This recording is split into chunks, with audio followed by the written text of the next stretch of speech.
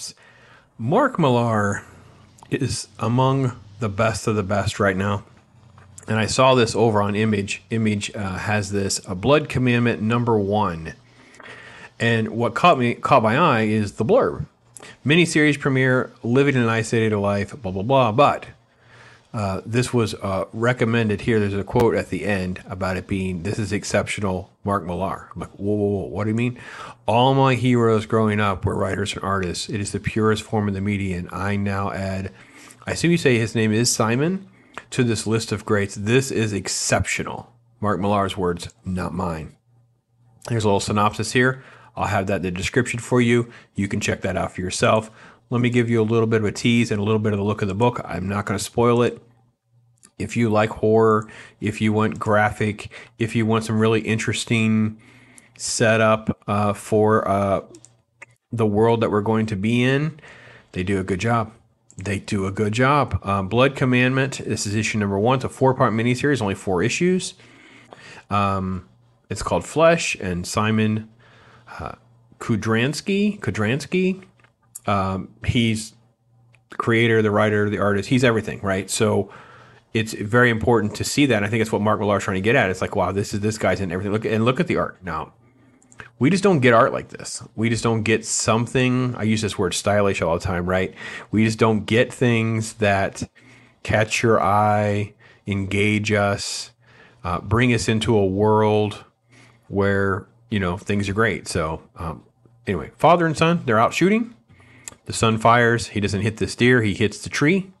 And you end up with a little back and forth. And what is interesting here is this good father story. Right off the bat, that's my first impression. Just back and forth. Dad, are you mad at me? I missed on purpose, basically. I didn't want to shoot the deer. I don't mind practicing. And Dad's, of course, like, yes, but we live in an area that's kind of dangerous. Like, there's bears and stuff. You need to be able to handle the gun. He's like, well, I don't have a problem learning how you handle the gun. I just didn't want to kill the deer. So it's an interesting dynamic. And then it kind of goes into, and it sets up sort of other elements to their relationship, and that this is the, why can't go to school? He's homeschooled. He's 14. And then we're going to get to this one dialogue here of the back and forth. Oh, they had to go to town. There's a heat pump. Why they had to go to town. But then they have this back and forth right here. This is some fantastic dialogue, because this felt like conversations you're going to have with your kid. It's probably more conversations that we should have with our kids and other people about the purpose of life. Where did mom go? Is there heaven? Is there a God? If God's in control, do we have free will? If we do where you don't have free will, if God controls everything, why does he let bad things happen? It's all of this stuff packaging right here.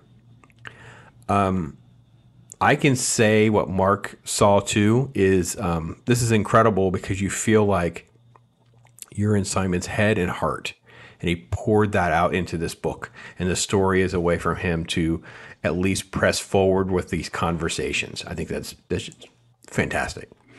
And then you end up with sort of like the suspenseful setup about something is going on, and then it's going to happen. Like it's black and white. It's going to happen. Don't go there, sir. It's dark. It's dangerous. You got your gun. Sure you do. It's not safe. And then there's like the blood splatter. And he's lifted up into the air. I don't want to spoil what happens. I don't want you to know more dynamics than I've already told you, because I would love to hear from you about whether you like this or not. So here's the thing. I thought of this almost as sort of like the indie comic, even though it's an Image book, but because it's like the one guy's idea, the writer, the art, it's a passion project. I feel it's only 4 issues, so it's almost like it's just not Indiegogo. It's just not. It's just it feels very much like something this guy's been working on, or it's been a passion of his, and that kind of thing. And I'm not familiar with the name. Maybe some of you are.